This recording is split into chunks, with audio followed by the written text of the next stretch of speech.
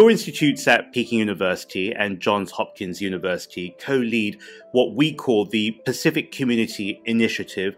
It was inspired by Dr. Henry Kissinger and envisages a common enterprise that seeks to generate the necessary conditions. Why have you chosen, of all projects you could invest in, to commit yourselves to this particular endeavor?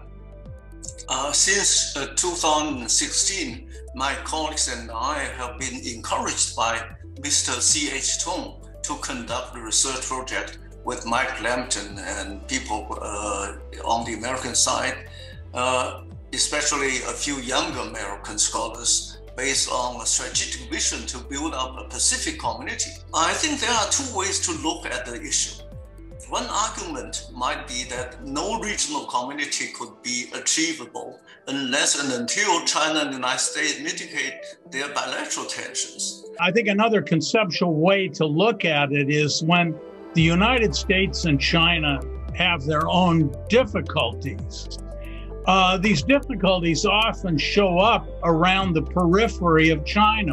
And so I think the idea of building a community, and particularly the other nations, particularly in Southeast Asia, they really do not want to see conflict between the United States and China. And I don't want to say the rest of Asia should be a marriage counselor for the U.S. and China, but in a sense, that's kind of what I mean. Do you see the Pacific Community Initiative taking in more countries? Could this take the form, for example, of a membership club of nations? When we talk about the Asia-Pacific region, or the American term now, the Indo-Pacific region, we don't even know which countries are involved.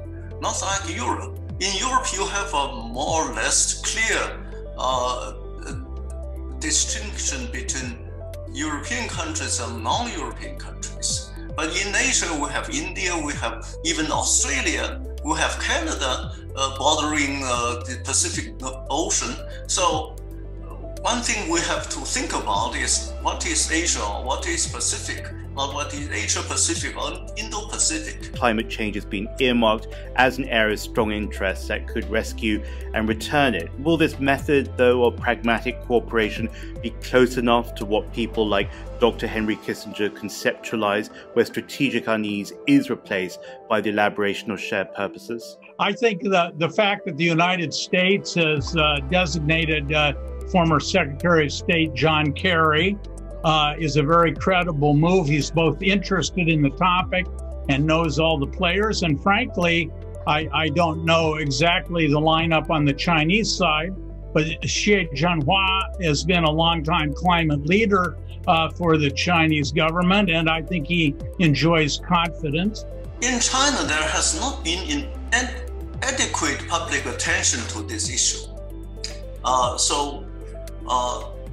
China has seized time to formulate an open plan for peaking carbon dioxide emissions before 2030.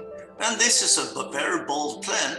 But if we look at society at large, we still have to do a lot more to look at the situation. And on top of climate change, we have other environmental issues to think about.